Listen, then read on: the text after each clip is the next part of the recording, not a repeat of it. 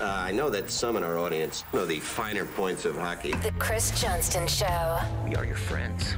The biggest stories, bringing you inside the game. What did you hear? The Chris Johnston Show. What is going on? Here's Chris with your host, Julian McKenzie. Part of the game.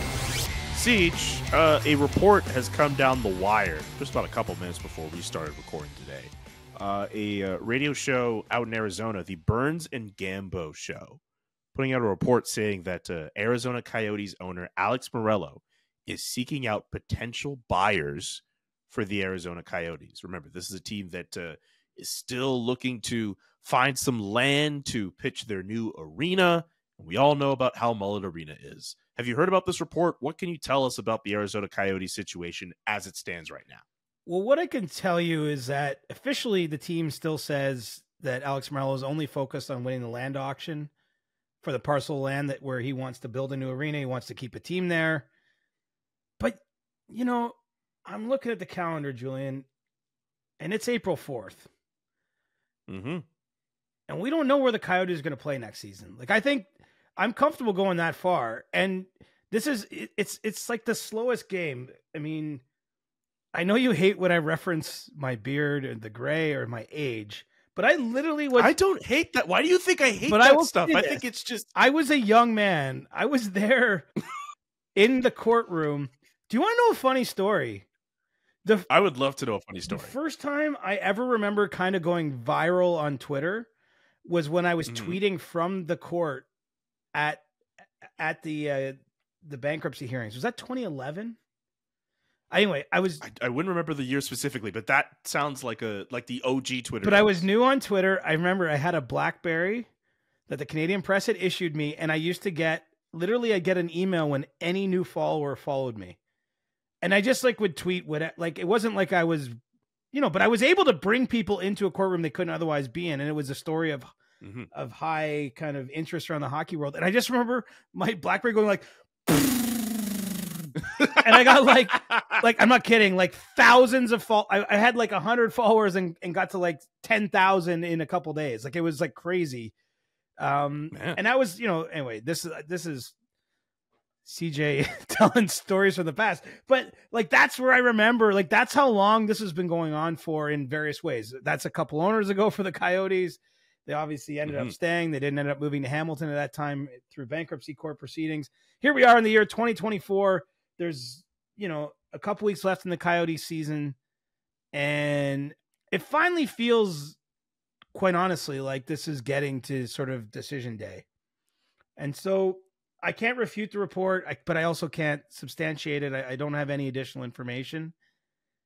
But it wouldn't surprise me if the owner of the team was out there looking for other options, because let's remember, he's in a land auction.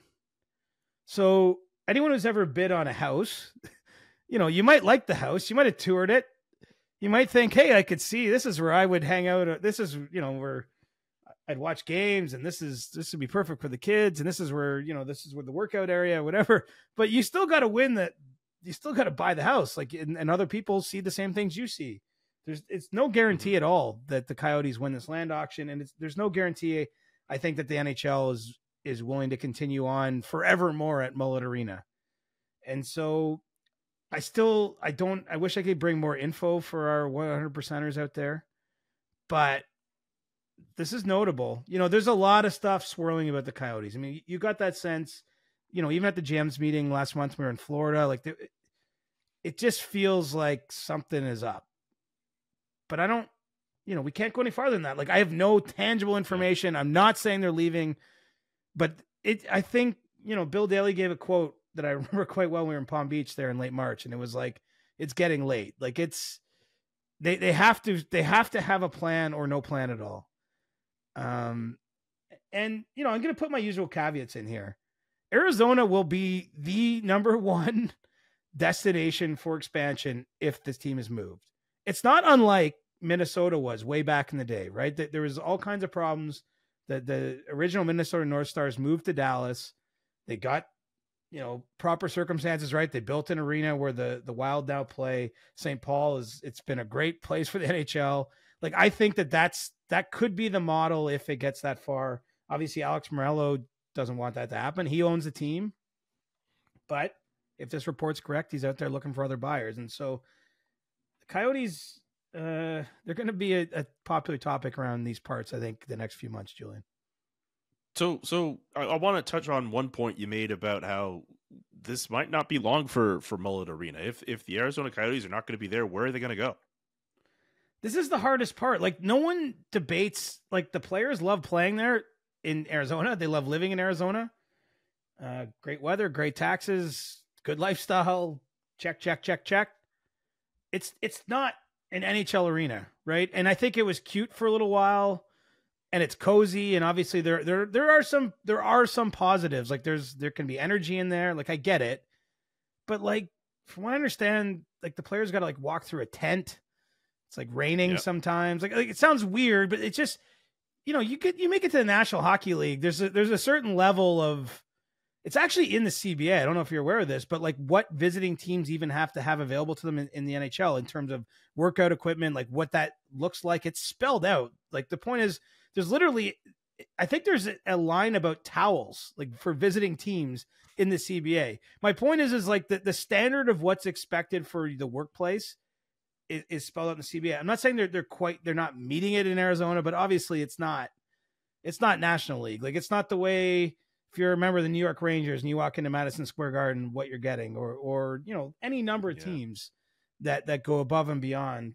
And it's not because, the funny part is, it's not because the organization doesn't want it. Like, that's actually where I think the story, maybe like one aspect that gets missed, Julian, is that the team itself wants to have a real rink, right? Like, they went through a lengthy process in Tempe last year where they had a referendum, but they had plans to build an arena. They had a parcel of land, and I saw the plans for that. It was going to be spectacular if they could pull it off. But, there was a local referendum and it got voted down. They didn't get a chance to build there. And so I guess the question becomes, how long can the league wait for one of these plans to hit? Because I do believe, in a strange way, as much as this might seem adversarial the way we're talking about it, like, Alex Morello knows he can't play in Mullet Arena forever. The NHL knows that. Obviously, Marty Walsh, if you remember his comments back at the All-Star game, he knows that. The players themselves are frustrated. I just think it could get to a circumstance here where, it's just going to take too long to get what they want, or there's too many roadblocks. I mean, unfortunately, you don't build an arena overnight. And so, it's kind of the best way I can say it is that I don't think a decision's made. I do think there's a world they're back in Arizona next year. Like, I really want to be clear about that, but it's not, the fact that it's not for sure. That's where the news is. Like, that's where the buzz is right now, is that we can't say with definitive confidence that, the Coyotes are going to play a game in Mullet Arena next October.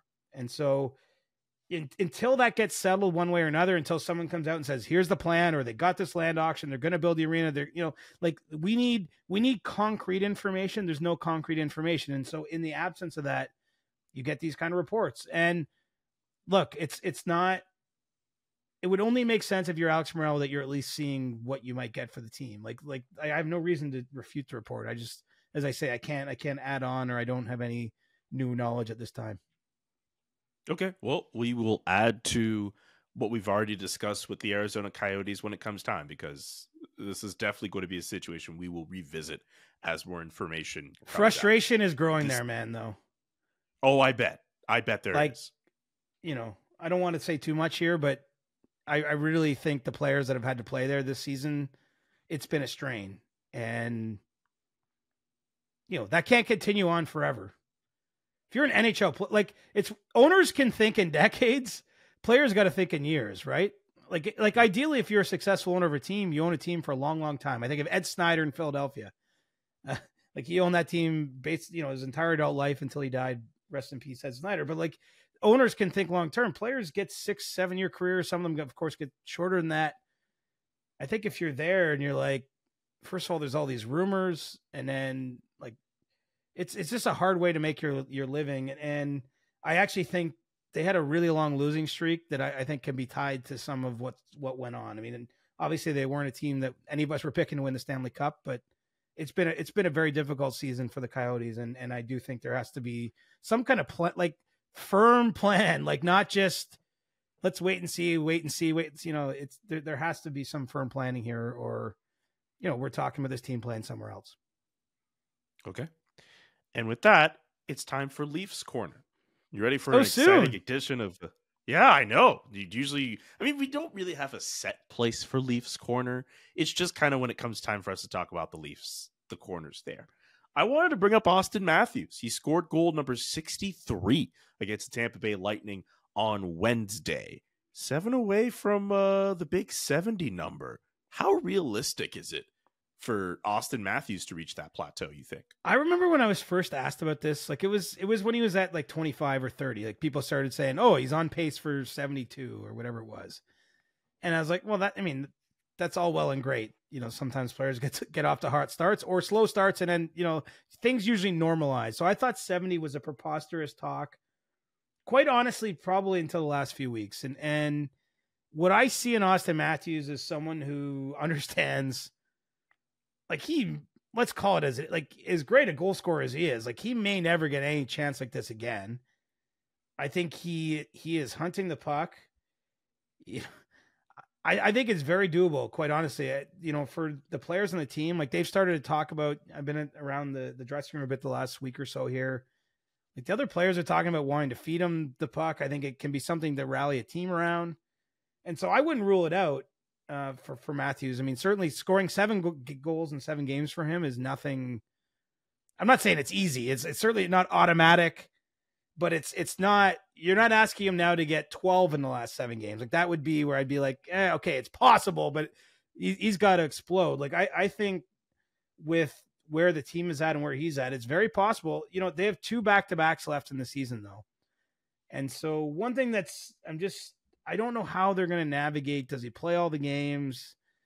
Is this something that matters enough to have him play the games? Like I think there's a real debate to be had there. I don't think it's being had yet. I should be very clear on that, Julian, that my understanding is everyone's just going to let this breathe. Like, let him play the next few games, see where he's at. If he keeps getting 1 or 2 a game and he's in that mix, then maybe there's a decision to be made right at the end of the season. But I think he can do it, and I think he wants to do it. Like, that's the key. Like, we all sit in our living rooms and do these podcasts, and like we're doing the numbers, but like, I think different milestones matter less to the player maybe than they might to the fan.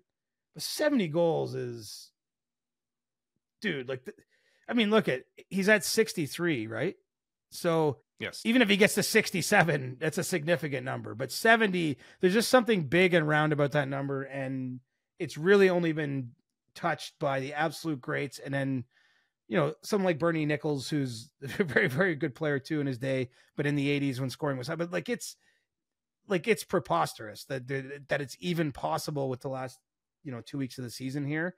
And so I'm fascinated both by kind of the chase, like how he performs in the games, and he's generating a ton of shots. I was at the game against Tampa on Wednesday. Like, he only got the 1 goal, the only goal the Leafs scored on the night, but he had a shooter's mind that night. If you the beauty of being able to watch him from the press box is he had a stick up ready to shoot at every moment. And, I think that's how it should be, quite honestly. I think back in the day, probably when players got to those numbers, that was what happened. And it's a long season. I've had 2 or 3 random people not connected where I didn't initiate the conversation in the last few weeks say to me, like, why is the season not shorter? We had a whole discussion about that. I know, but it keeps coming up. Like, seriously, like, I keep hearing it. And I promise you, it's not a case. I'm not writing a story about it. I'm not going around going like, hey, is the season too long? It's like, it feels like, I don't know what's going on. It's like the hive mind of the hockey world. Everyone feels like the season's too long, but something like this is something to focus on, especially if you're in this market, as the season gets to this stage. Right. So I think he can do it. And I think he's going to chase it hard. Who knows? I'm not sure how it's all going to bounce, and it'll be fascinating when it comes time.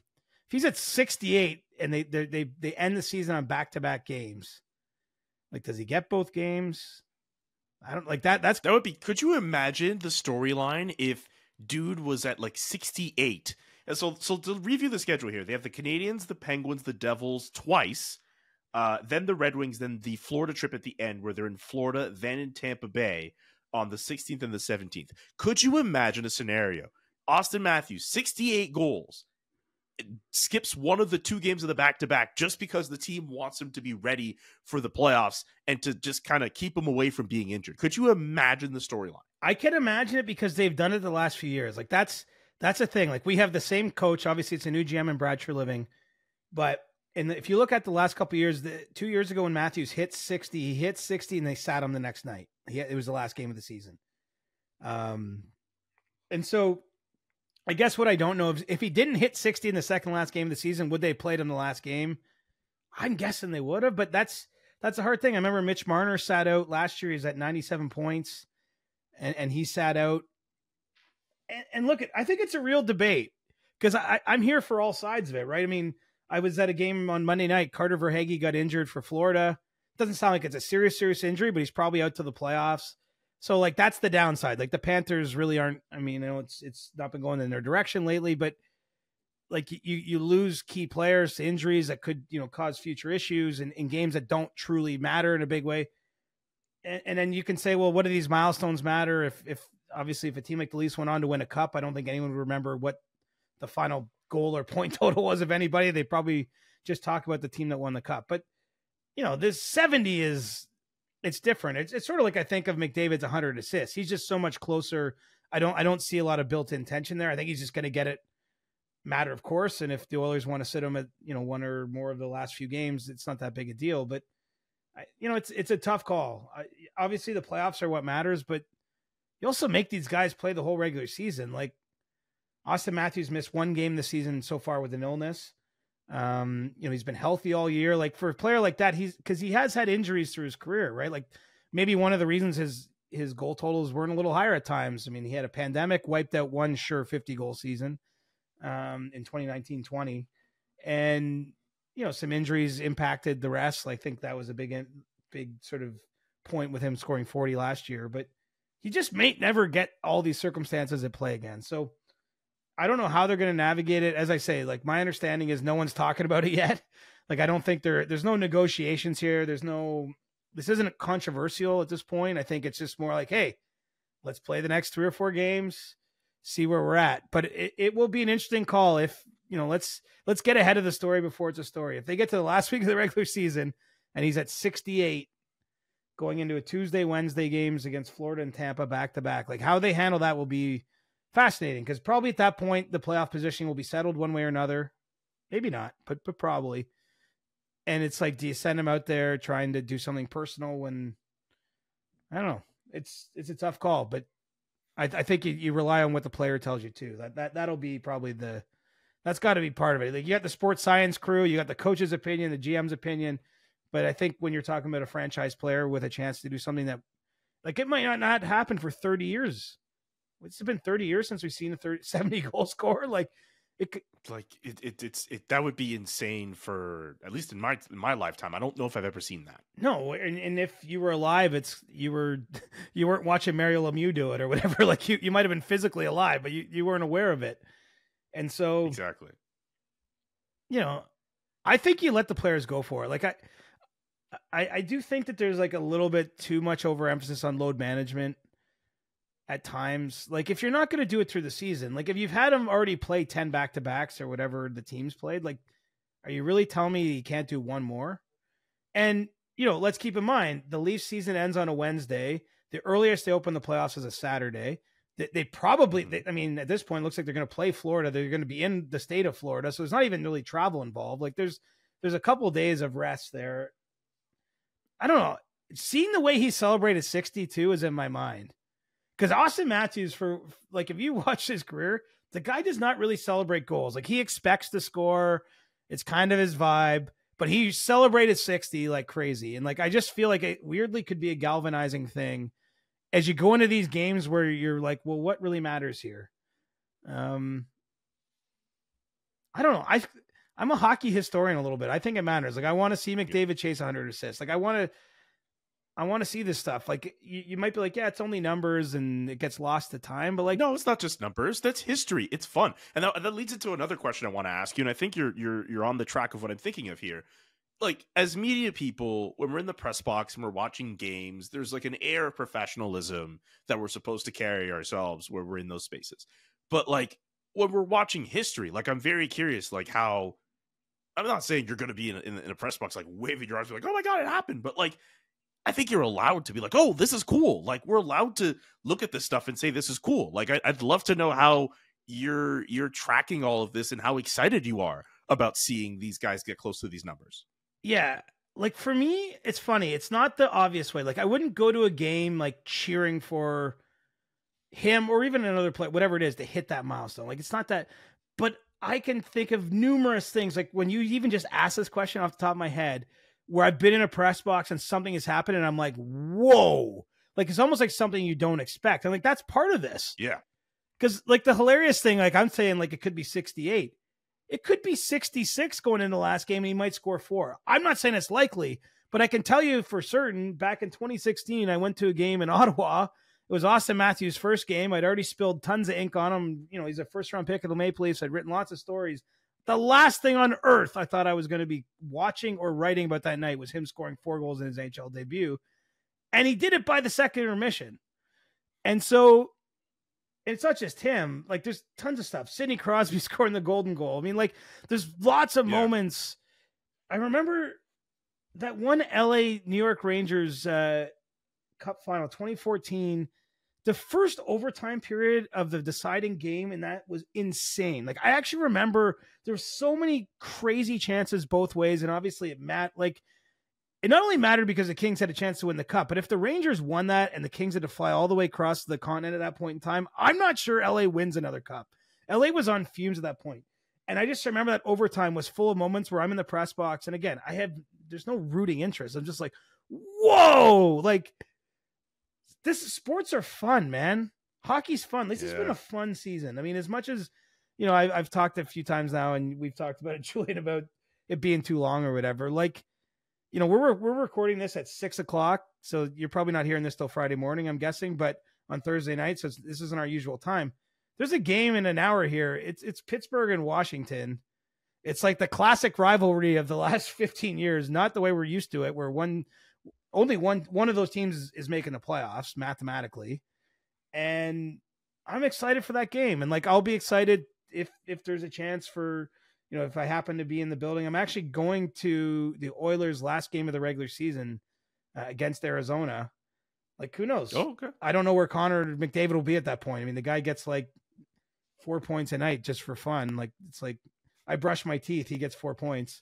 But like, maybe there'll be some history on the line that night. Like, you're doing it wrong if you're in the press box and you can't still love the game.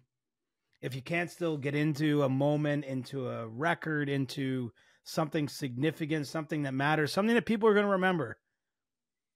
Remember where it all started. Like, what sports do you remember? Like, I was a kid. I remember Joe Carter hitting that home run to win the World Series for the Blue Jays. I could go through a list of things that people my age would relate to, but I still remember that in an older age now. Like, that was a long time ago. And the point is, when you're a sports writer or personality, someone who's got to talk about the game, write about it, be on TV or YouTube or whatever the hell we're doing now for this industry, you have to.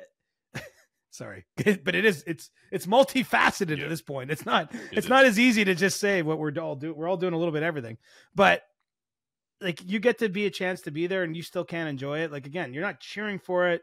You're not wearing a jersey. You're not with your buddies. You're not having a beer or eating a hot dog or whatever. Although I eat pizza in the press box at Scotiabank Arena. Yeah, you guys are lucky for that. Pizza. I'll say this. The best pizza I have ever had is at Scotiabank Arena. There you go. It's the best pizza I've ever had. But I'm just saying, if you can't get into all that stuff, then you should get out of the business immediately, because then you're just punching the clock, right? Like, then you're doing any other job. And so, yeah, I'm fired up for the end of the season. That's why I get fired up for the playoffs too. Like, it's because that's history. Like, I love the stuff that matters. I think the longer I'm in the biz, bud, the harder sometimes it's like game 44 of a long season, like in January or whatever. Like, sometimes that becomes a little harder to get up for, but you know, I'm dialed in right now. So I'm excited to see what happens. Again, not just with Matthews, with McDavid, with these last couple teams getting in the playoffs, and then obviously who's going to raise the mug this year. That's the history. Oh yeah. One other thing I want to mention too, while we were trying to think of 70 goal scorers, I believe the last time that happened, both Timo Solani and Alexander McGillney reached the 70 goal threshold in 1992-1993. So if Austin Matthews does this, he will be the first 70 goal scorer I have seen while living on this earth. Wow. Yep. I've never seen a 70 goal scorer as long as I've been alive. That's crazy. Do you know what's funny? When you think back, there haven't been that many 50 goal scorers, really. Like, we started to see them with increasing regularity here the last few years. And obviously Pasternak got to 60, McDavid got to 64, Matthews got to 60 and 2 years ago. But like, even hitting 50 goals was a big deal going back to the last 7 or 8 years. 70's insane. I don't even know what it means. Yeah. I'm not here arguing for like he's got to win the Hart Trophy or anything like that. But I'm just saying like 70 would be flat out insane if he got there. Like, and we forget too, like Connor McDavid hit 64 last year. Like if you're Austin Matthews, and I would love to live in a world where like there's a genuine rivalry between Austin Matthews and Connor McDavid. I think they're buddies. But like I think they're buddies, and it's cool to be buddies, but it would be so cool if both of those guys, and I'm not saying they have to hate each other, but like both of those guys look at each other doing one thing and they actively go out of their way to try to one up the other. Like this would be Austin saying, you hit 64, I hit 70. Like it would be cool if that was like genuine bragging rights. That might be part of it now that he's this close. It's not just, I think it's McDavid at 64, but it's also Ovechkin at 65. Like that is the modern number. Like, we're not counting what happened in 92-93 because that, it really was a different NHL. I mean, you weren't even walking among us, Julian. I can't even imagine. The world was not nearly as good a place as it is today because you weren't around. But I'm just saying, like, he's at 63. Like, he wants to get to 66. Like, I think that's the first number for him. Like, that's the bare minimum of how he wants to come out of these 7 games. But I don't know. I get a feeling they're all pushing for set. Like, it's hilarious. The Leafs teammates are all bringing up 70 on their own. Like, and they were even before he got to 63. Like, he got to 60. I think it might have been Samsonov after the game last Saturday in Buffalo. He said, like, hope I can get to 70. Like, he was already upping the ante, right? They're like, I guess they've all watched the guy enough. I mean, he can score a goal a game for large periods of time. So, but don't you want this if you're a team that is already on a course to make the playoffs? This isn't just any team, though. I understand that we're talking about the Toronto Maple Leafs, and we understand the expectations are different. I mean more just in the vacuum where you have 7 games left in the season. You're trying to get your guys as sharp as they can and give them some kind of carrot to dangle ahead of the playoffs. Like, this is good, right? You want the guys to be motivated. They want to do this. Like, you'd rather that over them dragging their feet the last 7 or 8 games. I don't know. Well, and again, like, I haven't talked to Austin, so like I'm not speaking for him here. There's no code here.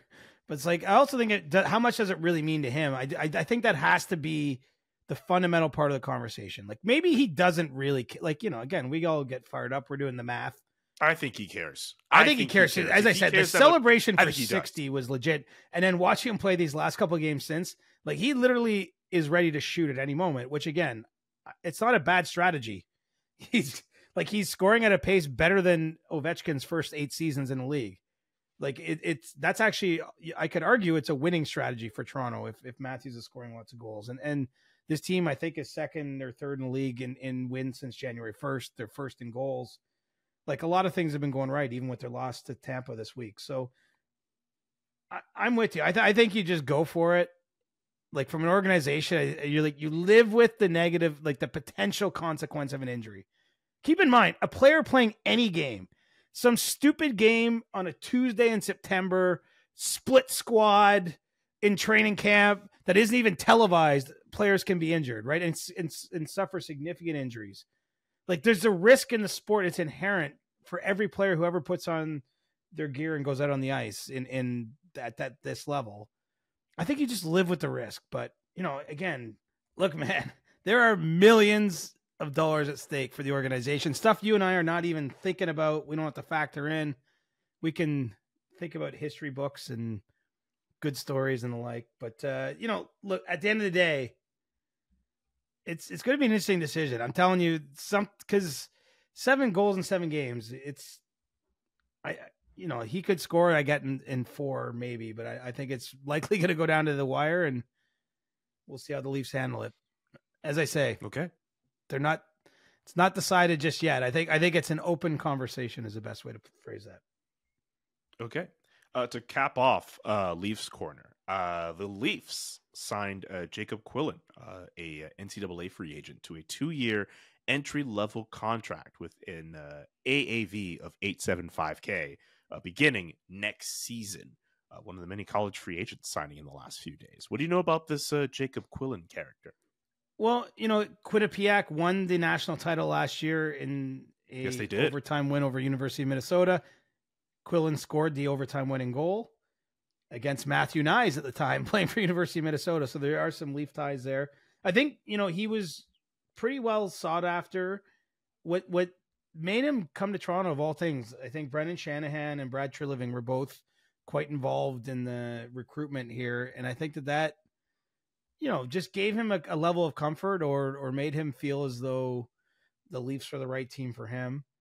And, it's interesting for Quinnipiac, right? That they've seen a couple players now leave.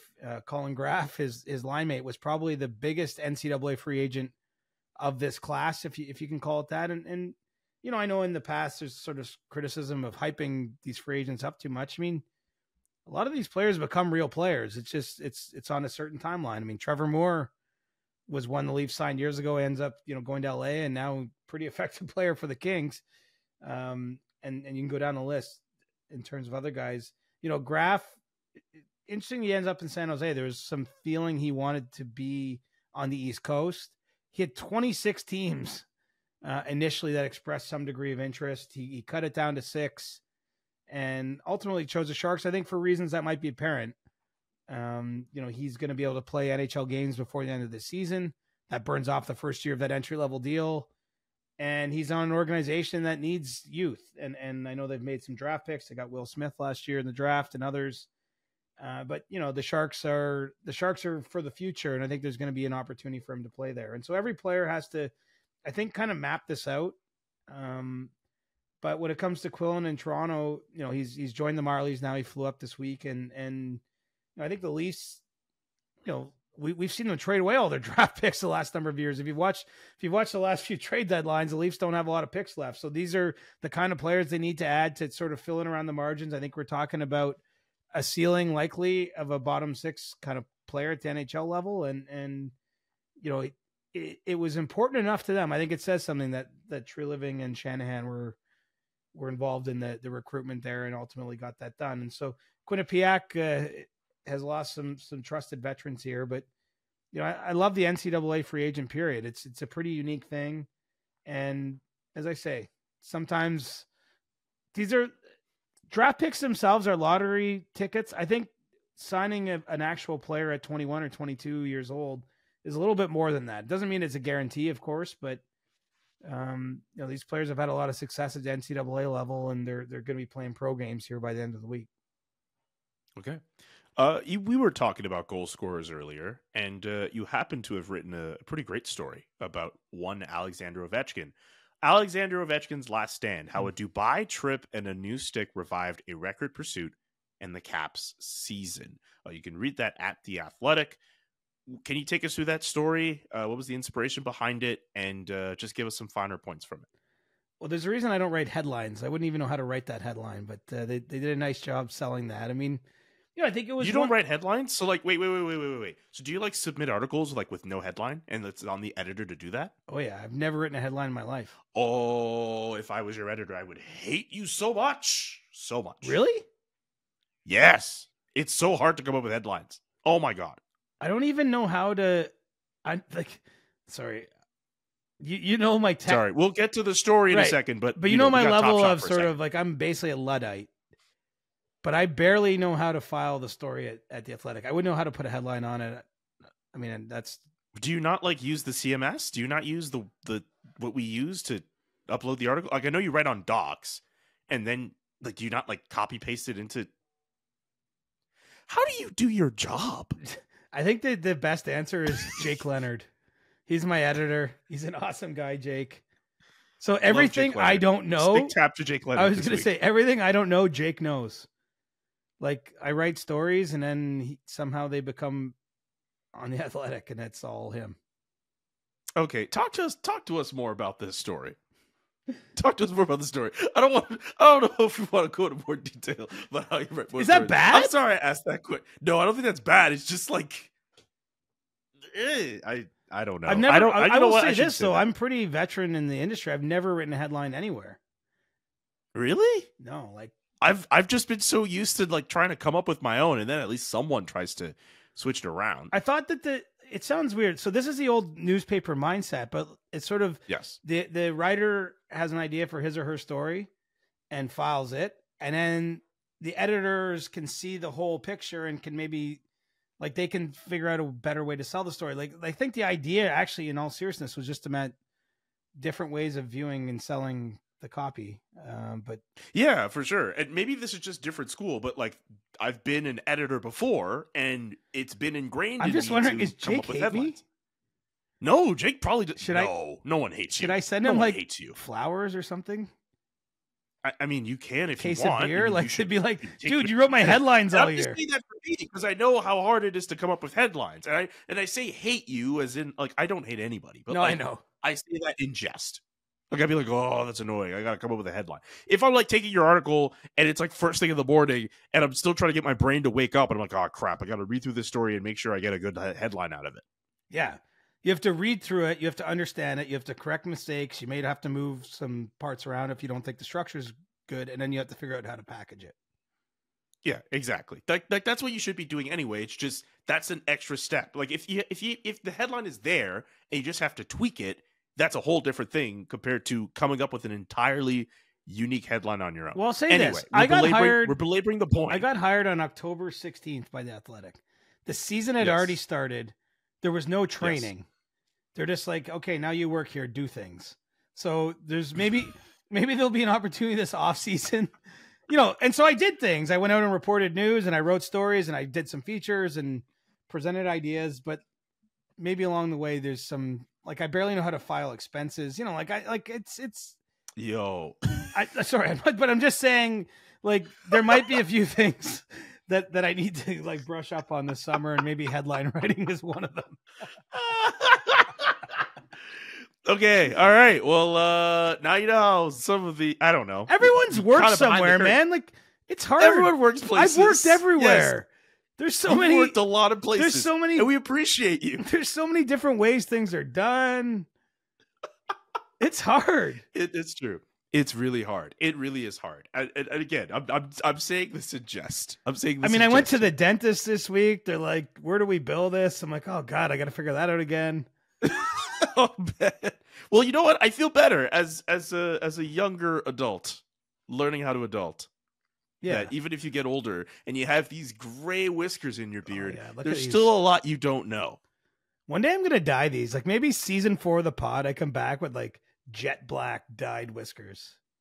Make sure you use Just for Men, or would you use that? Like I don't know if you've ever used that stuff before. No. Do you know what's funny? When I worked at Sportsnet, so this is going back a few years, there was some discussion. There was some level of discussion, not initiated by me, about me maybe dyeing like the beard and stuff. And I was like, I don't want to be responsible for this.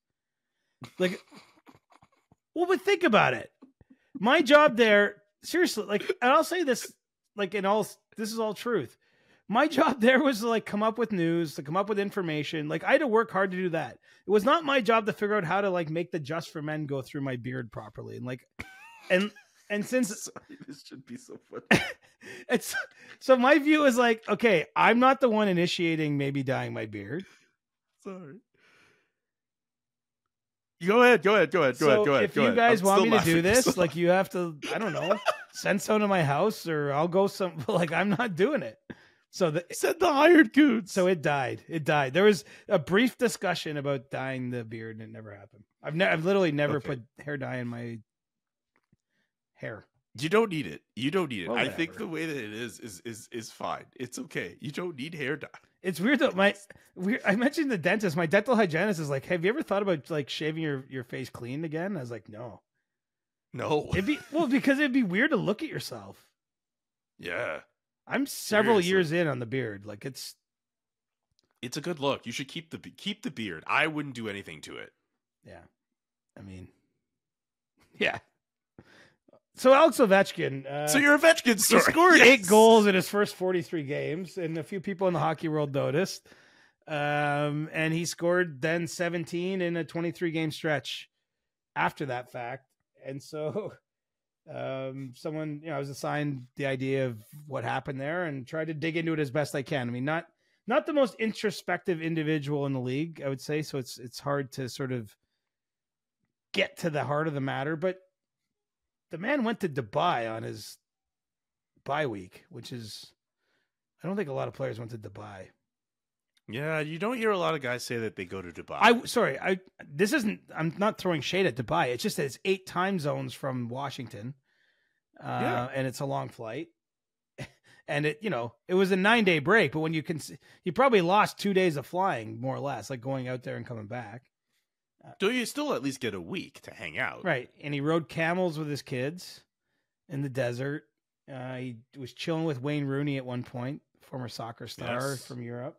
Yes, former Man United superstar, DC United player. I think he managed DC United. Yeah, I think it was a good reset, honestly. In all seriousness, like the best I can tell is he went through a stretch he's never gone through his entire career. This break comes. He scored a goal actually the last game before the break in Dallas. It's a 6-on-5 goal. It's kind of like a soft shot by his standards from the point that goes through a bunch of bodies and gets a goal. So some good vibes returned. Goes to Dubai, chills with his family, gets some sunshine, does all that stuff. Comes back and he scores in the first 5 games after the break. And I think it lifted a weight off his shoulders. There's a lot in that this could be, right? Like it's just a reminder that you could score the second most goals in NHL history, but confidence still matters. And like there's an idea that sort of maybe the momentum of your season, things that are going on. Spencer Carberry mentioned that he hit 6 crossbars in the first stretch of the year. He's had a couple goals called back, I know, by offside reviews or goaltender interference reviews. So like some of those things don't go your way. He went through 5 sticks too, though. Like it does show that he was wrestling with something. And briefly, there was a window there where you're like, is he going to break the goal scoring record? I don't think anyone's asked that question anymore. I mean, it's not a slam dunk. He goes into the game tonight against Pittsburgh, which will already be played by the time you hear this, but just bear with us. 46 goals from Gretzky. So, you figure he gets a couple more this season. Can he get 20 to 30 next year? He's got one more year beyond that. Like, it feels like something in the 25-26 season that we'll be focused on. But no, I think at this point, if he's able to wake up and get it down to like 40, I think they try to make it work next year. That would be something. That would be something. It absolutely would. And keep in mind, he's 38. Yeah. He had, was it 42 and 50 goals the last 2 years? Like he scored 92 goals in the last 2 seasons, and he's going to get 30 plus this year. Like most likely. It's hard to have that kind of longevity. So yeah, that was the impetus for the story was, it was a strange time that he, if you look across his whole career, any 43 game stretch, the fewest goals he ever had was 12. And you might say 8 doesn't sound that different, but like that's pretty different. Like that's 20. That's a sizable amount difference. And he'd never struggled like that before. And when you get to his age, and he's lost, Kuznetsov, obviously, Backstrom stepped away earlier this season. Like I think there was fair reason to wonder if this goal chase was off. And not only is the goal chase back on, but the Capitals might make the playoffs, which is partially their division, right? Between them, the Penguins, the Devils had a tough year, the Flyers, like nobody's really grabbed that 3rd spot in the Metro. It's been a soft year in that division. But if Ovechkin gets back to the playoffs in a year where they lost the 2 cornerstone guys I mentioned, they traded Anthony Mantha at the deadline, they traded Joel Edmondson. Like they're having their cake and eating it too, if that's what happens. So I'm pumped when we finish recording this pod to go watch their game tonight. Because I think that Capitals Penguins game is going to feel like old times. It's going to remind me of a day when I didn't have the gray and the beard, Julian. When you just were clean shaven, CJ. Clean shaven, didn't know shit from shit. And Look at you now. You know more shit. Yeah, I still know. Now I just know I don't know anything. No. Come on. You at the very least, just learn how to file a story. Just do that. Well, I know how to file the story. Like my stories. I'm kidding. My stories exist. Your stories clearly exist. I'm just kidding. We should stay in the Metro though, because there was a wild brawl on Wednesday night where Matt Rempe, of course, at the center of it. You see him fighting with Chris. How are we just getting to this now? I know there were so many things we were. I mean, I took us on 17 tangents, and I just was like, I'm not going to let Julian bring this up. Yeah, you're just like, we're not going to talk about fighting. We're not going to talk about that at all. Yeah, no. Matt Rempe and the Curtis McDermott fight. Of course, there were 8 other players ejected from that brawl between the Rangers and the Devils 2 seconds into that game. What did you think of the brawl? What do you think of these kind of stage fights? I think if this was happening even once a month, it would be too much. I mean, when did this last happen? Like that's my view of it. This is 2 teams in the same marketplace that have had some pretty significant history this year with hits and suspensions and non-fights. You know, you'll remember Rempe was not allowed to fight in the last game. Peter Laviolette did not allow him to fight in the last game against New Jersey. You know, so this was building in this case. And, you know, it happened. 8 guys are thrown out of the game immediately. So, like, to me, I don't think we have to reinvent the wheel. I don't think that this requires a hot take. It was pretty damn entertaining. And I don't think this is not a pandemic of fights off the face-off, or, you know, it was genuine, true emotion. I don't necessarily, in general, I don't love a stage fight. But it's hard not to say that was good for business. Like, okay, you might not agree. I don't know. Like, I don't know where I stand on it. I don't know if I disagree. I just don't know how I feel about fighting, because there's the one side where I look at it and I get the arguments about how archaic it is and the fact that these fights are staged, and it's just like, we don't need this. Like, we have a game with all these great players that are super skilled and super amazing, and we should be hyping that up. Were you not excited? That gets to the other side of this. There's something about fighting that even if you don't like it, you can't help but watch. You can't help but feel some kind of jolt and wildness. Like there's something about the act of doing it that's still invigorating in a sense. So genuinely, like, I don't know how to feel about it. Like, I'm not trying to be contrarian. I'm not trying to go against it. I genuinely don't know how to feel about that in our sport. And there are players in the league, like a Ryan Reeves or a Max Domi, who will argue about how we still need fighting in the sport, just like there are people on the other side who will say we don't. I don't know where to go. I really don't. I guess it shows the players care, though. Like, at the base level, yeah, it shows that those guys started that game.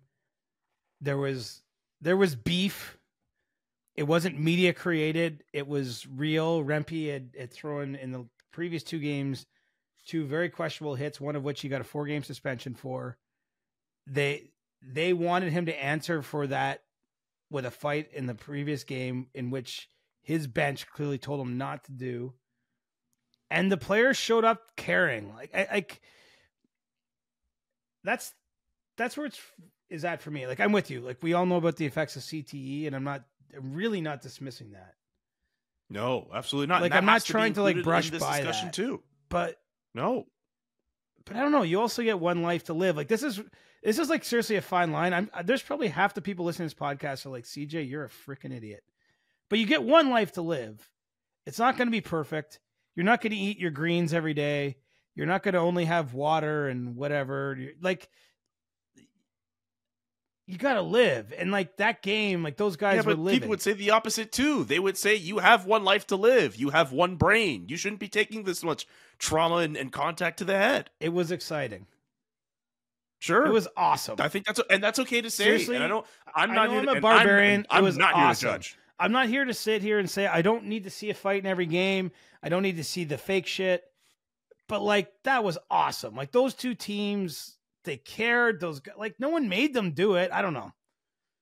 And look at, again, 8 players ejected right off the start of the game. So it didn't lead. I know there was one more fight in the game after that, but like it wasn't the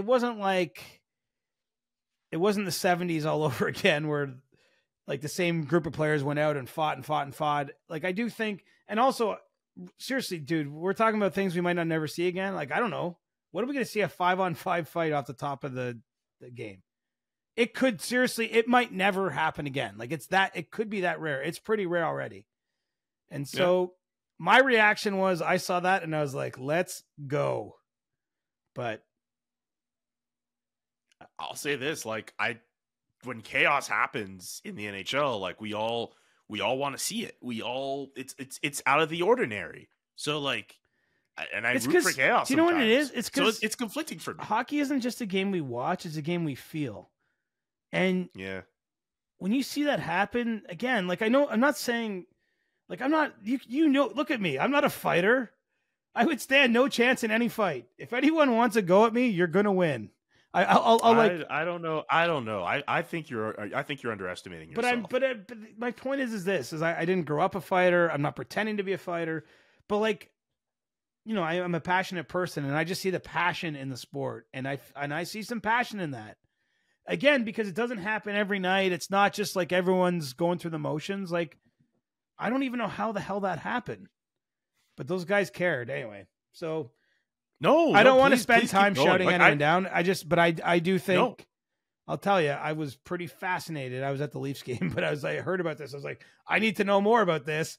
And I watched every video. Like, I'm hoping John Boy comes out with the coaches yelling at each other. Like, I want the whole thing. Yeah. I want the whole thing. Yeah, that's true. I'm still willing to digest more content on that, John Boy, if you want to get on that. So is that like the future of fighting in this sport? Like we keep thinking that like it's going to die. But it seems as if because of how rare when it happens, people get excited about it. Is it still just going to hang around? Like, I'm genuinely curious about it because I thought it was going to die. I think it will die eventually. But it will with the way that we've banned it in different junior leagues. But the way guys like Matt Rempe are literally building their names off of fighting kind of suggests that at the very least, there's a section of people who want it to still see it thrive. And at the very least, like it will attract eyeballs to that. Like you go on The Athletic and you see the engagement on those stories whenever he fights. It's crazy over there. Don't Google this. How many NHL games do you think Matt Rempe has played? Don't Google this? Yeah, like don't. I'm just testing you because I think I'm going to make a point. Whatever you guess. 10. You're a bit late. He's 18. But I still think it's amazing though, like how much we've talked about him on our podcast. How many times? The guy's played 18 games. He's got 69 career penalty minutes. Nice. And but I'm just saying it's wild, like how much we've discussed him. Like other than Connor Bedard. You're right. But how like I'm just saying we probably talked about Connor Bedard more than Rempe before he got to 18 games. But like almost nobody. No, but to your point, but you bring up a really good point though, because we've talked about Connor Bedard a lot. We've talked about Matt Rempe a lot. Have we mentioned Brock Faber? No, we haven't mentioned Brock Faber. That was a design pause, by the way. It was not that I'm not. No, yeah, absolutely. That's it. That played to my point. I'm speaking to your point, but like the fighting, like it's a talking point. It's no shade to Brock Faber, who will probably come in second to Connor Bedard in the rookie chase, but he's really good. But for whatever reason, he hasn't captured our attention the same way that Matt Rempe has or Connor Bedard. I mean, it's entertainment at the end of the day. Pure and simple. And look, I'm not telling everyone to go out and be entertained by a fight. Like seriously, I've said this before. I'm split on this, but if I'm just going to be honest, I've always tried to be so honest on this podcast, man. Like I don't dress anything up. When I found out about that fight last night, I could not find enough clips of it. I could not read enough about it. I am still interested in it. And anyway, I'm a barbarian. I wouldn't classify you as that because I think inherently we all as hockey fans still have that, where if we see that, we're going to get attracted to it. We're going to see it. I mean, I'm split. I don't know where I really should stand on this, but like, especially maybe it's a little difficult for us as journalists, as media people, but we're not going to ignore it. Well, let's just make hockey is still fun, man. It is. It's a great game. It's just we have to ask the questions if fighting is part of that fun. But maybe that's for a fighting. Well, seriously, and I'm being legit about this. If we came back and did a show in 2 weeks' time, and we've seen 3 more of those fights off the opening face-off, I'd probably have a totally different take. It's just it's the fact it's so unusual, that it's so unique, that I don't think it will repeat it. That I don't think it's an epidemic. I don't think it's a problem. I think it's emblematic of one specific situation. I think it's a lot of people that really care about their teams and the moment and the sport and what's going on. That's why I liked it. That's all. Sure. Again, I don't need to see it every night. I don't think hockey needs it to sell the sport. But when it happens, you're like, let's go. Holy shit. Let's go. Like, yeah. Okay. I like your take on it. I'm alienating the 100%ers here, though. No, I mean, like, I think fighting is a genuine debate where people can have civil discussion about it, and people will continue to have civil discussion about it. I guess there's a lot of nuance to this stuff, is what I'm getting at. Like, there absolutely is. We all feel this. Like, we're like, I know I shouldn't want it like this, but I do. I shouldn't want to have that ice cream, but man, that vanilla is so tasty. Damn, I might have ice cream after this. Oh, yeah. Do you have ice cream at your house? I have a bucket of Breyer's vanilla. I have those like Haagen-Dazs strawberry ice cream chocolate covered bars. You and I are animals. We like talk about work, and then whenever we go to anything else, it's like you and I talk about food. It's like hockey or food are the only 2 acceptable topics. When I finish this, after I have ice cream, I'm going to fry some chicken tenders I seasoned and breaded last night. Oh, wow. For dinner. Chicken tenders and ice cream. Like, you are living your best life. That's not my exact dinner. I'm going to have like other stuff with it. Hey. I'm not a savage just eating chicken tenders and just ice cream. Watching stage fights and just like sitting back. You know what? Let me not do this for people. Anyway. All right. Sticktaps. Do you have a stick tap this week? You first. Okay, then I have a cross check. Whoa. Yeah, this is a feistier show than we planned. Yeah, I think so. It's not a really serious cross check, but I'm an older person now, and I have grown out of April Fools. Ooh. I think April Fool's Day is a stupid holiday, and especially in our business where we're trying to ward people off from misinformation, all the more reason for it to not be a thing. What I hate especially is that our algorithms are so bad on the social media platforms that we have, where we see stuff that was dropped a day or 2 in the past, which means this week I've had to see a bunch of April Fool's Day content days after the fact. I don't like it. I think it's stupid. And I think all of us as a society, just like how we all want to band together and not make daylight savings time a thing, I think we should start putting that towards April Fool's Day. Like, it's a stupid, stupid concept. And I don't think we need to be doing that anymore. Yes, I understand there was a Simpsons meme I retweeted or I liked or whatever that was funny at the time. But we don't need April Fool's jokes anymore. And that is my cross check. So to anyone who thinks it's a genuine holiday to be celebrated, I don't know, man. Grow up. Grow up. Okay? Grow up. It's funny. I've got no opinions on that, plus or negative, but I appreciate your passion. Okay. I'm going to just cross-check the Toronto Blue Jays. Yeah, that's an easy sell. No, it's an easy sell, but I'm feeling it, man. I'm going to the home opener on Monday, but I'm going to be hate watching. I'm so conflicted. We talk about being conflicted about the fighting stuff. I'm conflicted on the Blue Jays. It's like, in theory, I want them to win, but they've been no hit and 1 hit already. Like, it's amazing. Yeah. Imagine they didn't have enough hits last year, and then you went through the offseason and you didn't go get a hitter? Like, what? Like, Justin Turner's the best thing you could think of? I like him because he's got old guy energy. Okay, fine. He's like 39 years old and he's still providing a bat for the lineup. But, like, really? Anyway. Really? I still think they should have gotten Blake Snell, too. Like, really? You're going to throw out all that money for Shohei Ohtani, and then you get gun shy for the rest of the offseason, you don't throw that money elsewhere? What's going on? Oh, you're throwing both cross checks. I love it. I don't know about that. This is just on top of your. I'm gonna say though, if they win 10-1 in the opener and like hit a bunch of dingers, I'm gonna be cheering and eating hot dogs and be excited. But okay, but Can we get a photo of that in the group chat when you're in it? Yeah, producer Nick got to see the Rogers Center upgrades too. I saw. I think that's where the money went this off season. It's like fancier chairs and closer view from the foul line. People are. Did you see the video of him like acting as if he was throwing a pitch off the mound? Oh, I would have hit that thing into the upper deck. That's what people are doing. People are taking the video. My name is CJ, and I hit dingers. And I hit dingers. Did you see the video of the original kid who said that? And he's like a high school senior now. He's like trimmed down, and he still hits dingers. Yes, epic. That's what I'm referencing. Yo. My name's Big Al, and I hit dingers. Like, what a cool ass kid, man. He was a cool ass kid. Yeah, I'd love to hit a dinger. Me too. That might actually be if, like, you know, that question, like, if could you catch a touchdown or score a goal? I think hitting a home run in baseball might be like the one athletic achievement I'm not capable of doing, but if I could choose to do one, might be it. You don't play like slow pitch or anything with like. No. You don't do that? Would you do that? No. Why not? I don't know. I want to like go to a cottage or chill in Europe, or I don't know. Like, I mean, you could just like take a week off and do that, and then like go back into the city. But I'm talking about in the major leagues. Like, I would love to hit a dinger.